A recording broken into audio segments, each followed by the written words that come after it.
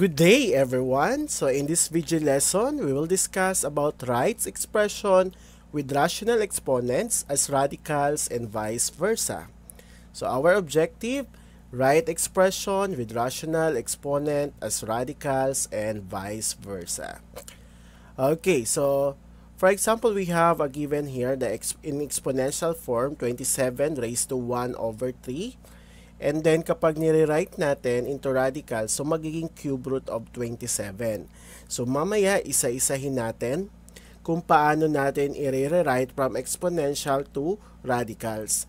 So ang gawin muna natin, identify muna natin yung parts ng exponential and radicals.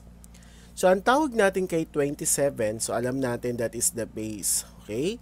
And then yung 1/3, ang tawag natin dyan is exponent. So, sa radicals, yung denominator natin na 3 dito, okay, yung denominator natin na 3, magiging, ano yan, malalagay mo yan dito. So, ang tawag natin dyan ay index, okay? So, magiging index yung denominator ng fractional, yung exponential, ito, no? Yung fraction nito. So, yung denominator niya, magiging index. And then, yung symbol na to, kapag nakita nyo yung symbol na yan, ang tawag natin dyan is radical sign. Okay? So, pag na-encounter nyo yung symbol na yan, ang tawag natin dyan, radical sign. And then, ang tawag natin sa 27 or yung nasa loob ng radical sign, ang tawag natin dyan is radicand. Okay? So, remember, so pag binasa natin to, this is a cube root of 27. So again, pag binabasa natin to, this is cube root of 27. So remember, class, that if m and n are positive integers, so that are relatively prime, so and let a be a real number such that the nth root of a, so n root of a defined in real numbers, then a raised to m over n is equal. So, kapag rewrite natin into radical form, si a raised to m over n, so pwede siyang ganyan or pwedeng ganito.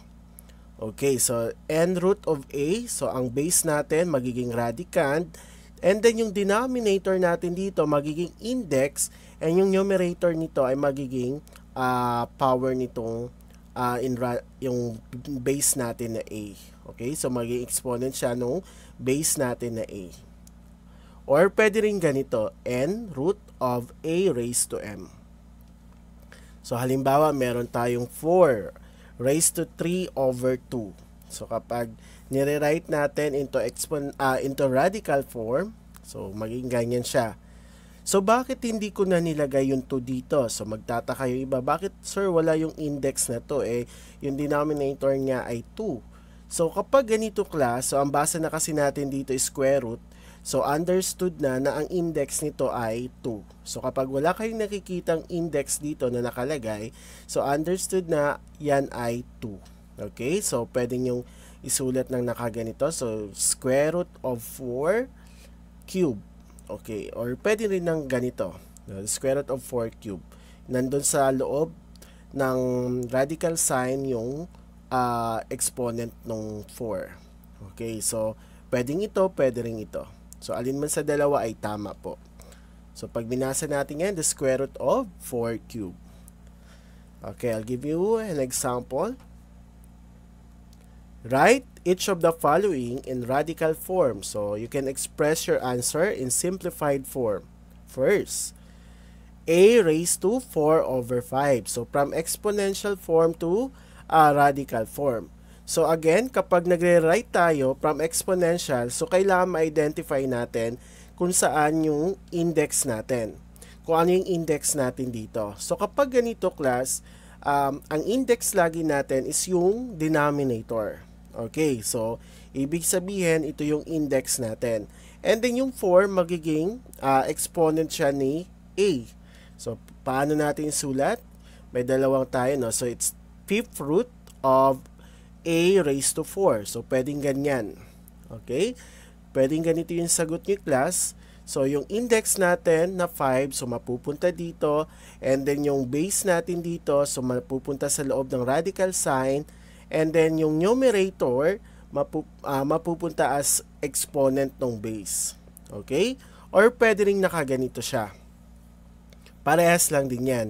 So, the quantity of fifth root of A raised to 4. So, same lang din yan. Another example, 50 raised to 1 over 8 or 1/8. So, ano yung index natin dito? Kasi kailangan malinaw sa atin kung ano yung index natin. So, yung index natin is 8. So, ang ilalagay natin, that is the 8th root of 50.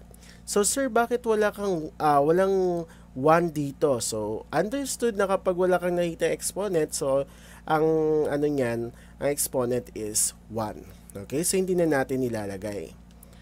Another example, we have 15c raised to 3 over 5. So, 15c raised to 3 over 5.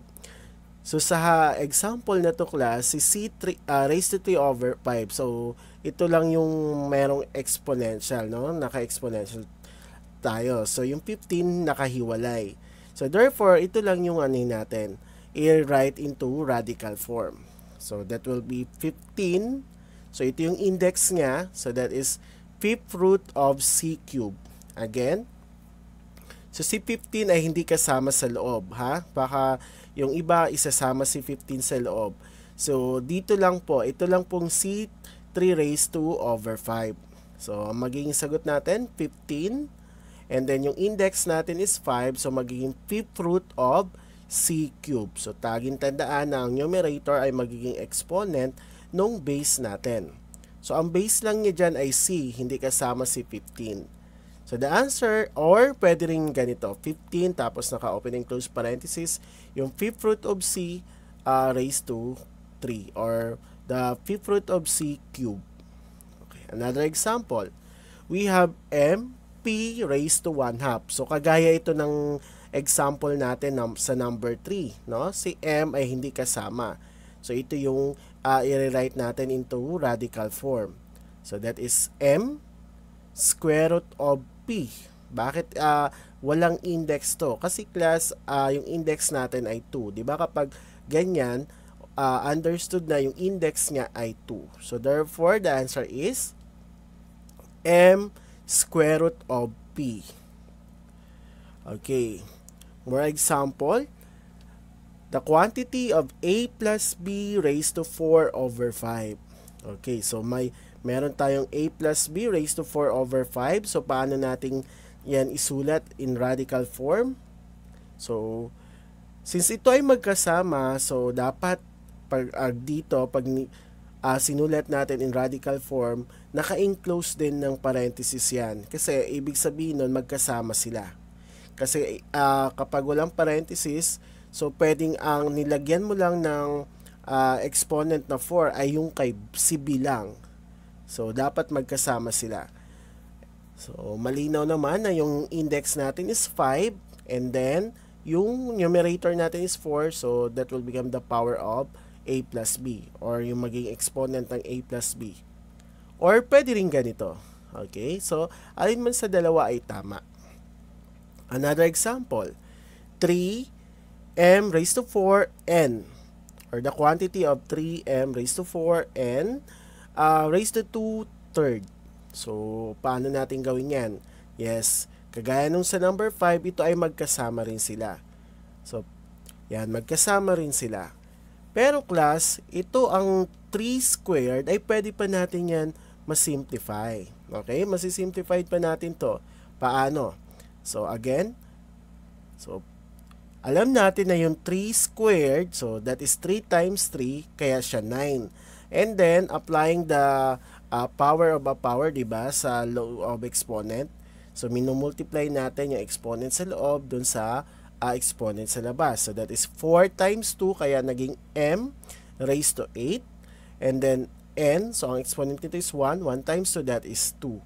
So, therefore, the answer is a cube root of 9m raised to 8n squared. So, this will be the final answer. So, another example, we have 2mn raised to 2/5. Okay, so, magkasama yung 2mn raised to 2 or 2mn squared or 5th root of 2mn squared. So, kagaya na ginawa natin sa number 6, so mas simplified pa natin to. So, 2 squared is equal to 4. And then yung m, so ang exponent ito is 1. So, 1 times 2 kaya naging 2 to. And then, ganun din kay n. So, 1 times 2, that is 2. So, therefore, the final answer is 3. The cube root of 4m squared n squared. Okay, I think this another last one example for writing exponential to radical form. 16 raised to 2 cube. 16 raised to 2 cube, so that is cube root of 16 squared. Pero kapag sinimplify natin yung 16 squared, that is 256. So ngayong class, sa mga susunod na lesson natin, marami tayong i-discuss about sa ganitong case. Pero ngayon, simulan ko na, no? Binigyan ko na kayo ng isang halimbawa. Dito class, pwede pa natin to masimplify. Why? So alam natin that 256 is equivalent to 64 times 4 or equal to 64 times 4. And then si 64, pwede natin i-rewrite as 4 cube.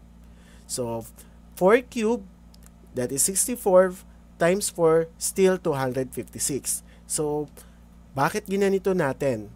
Okay, bakit ginanito natin? Para makuha natin, okay, pakita ko sa inyo ha.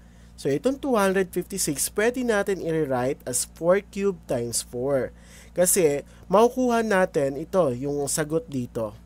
Ibig sabihin, yung cube root ng 4 cube, so maka-cancel natin yan. Itong kapag ang exponent mo dito ay same dun sa index, so pwede maka-cancel and then ilalabas mo yung base mo dito.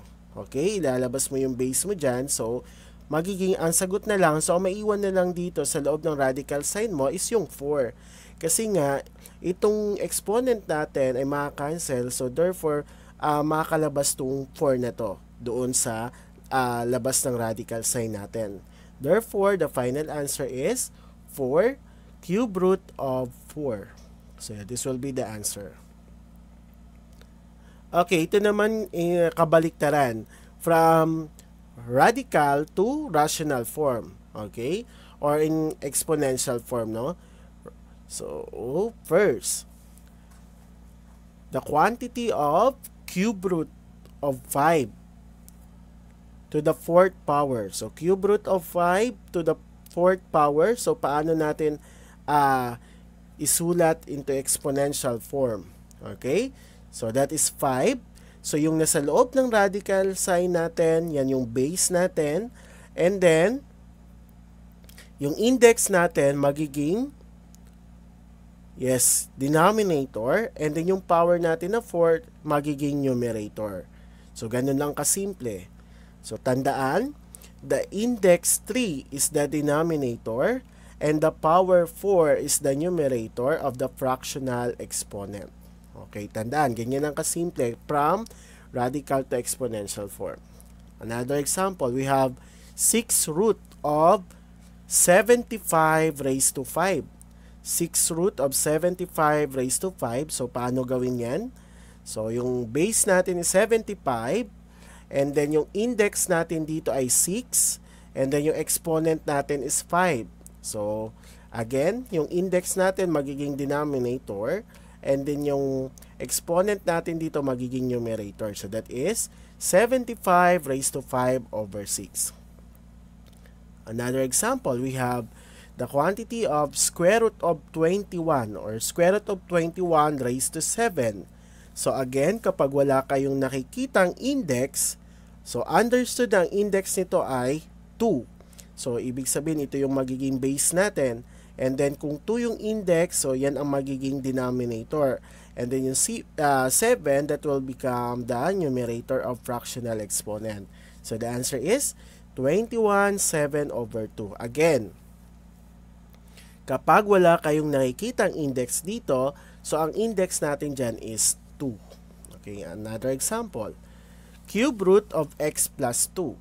So, yung cube root ng x plus 2, so dapat magkasama yung x plus 2 kapag nire-write natin into rational or into exponential form. So, dapat naka-enclose ng parenthesis. And then, since wala tayo ditong exponent, okay? Hindi naka-raise yung x plus 2 sa exponent. So, understood na exponent nito ay 1. Kaya, yung numerator natin is 1.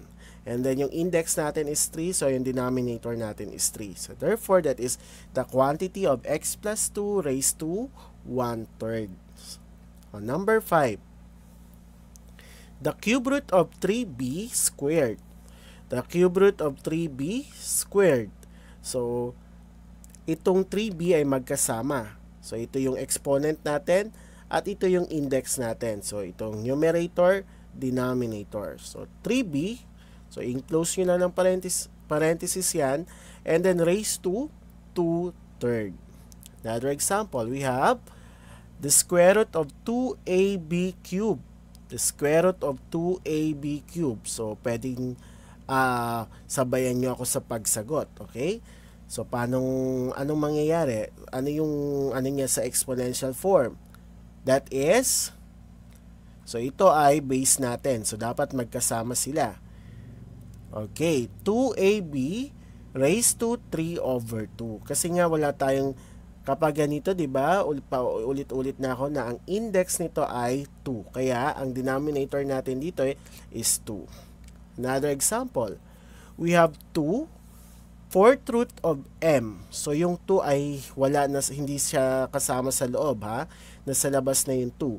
So, 2 fourth root of m. So, anong mangyayari dyan? So, yung m lang natin, yung i-rewrite into rational form. So, that is 2m. Since wala tayong exponent dito, understood na 1. So, yung numerator natin is 1 and the index is 4. So, 2m raised to 1/4. Okay, another example, we have cube root of x squared, y cubed, z to the 4th power squared. Okay, so magkasama dapat ito. Ito yung numerator natin at ito yung denominator natin. And then magkasama yung buong radicand natin. So, raised to 2 cube. 2/3 rather. So, ngayon, pwede pa natin ito ma-simplify. Paano? Imumultiply natin itong exponent natin dun sa exponent natin sa labas. Yung tinatawag natin, di ba, na power of power rule. So, 2 times 2/3, so that will become 4 cube. Tama? Then, 3 times 2/3, so maka-cancel yung 3, kaya 2 na lang. Kaya naging y squared. 4 times 2/3, so that is 4 times 2, 8/3. So therefore, the answer is x raised to 4/3, y squared, z raised to 8/3.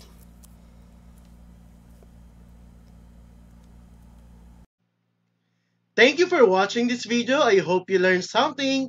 Don't forget to like, subscribe, and hit the bell button para updated kayo for more video tutorial. This is your guide in learning your math lesson, your Wow Math channel.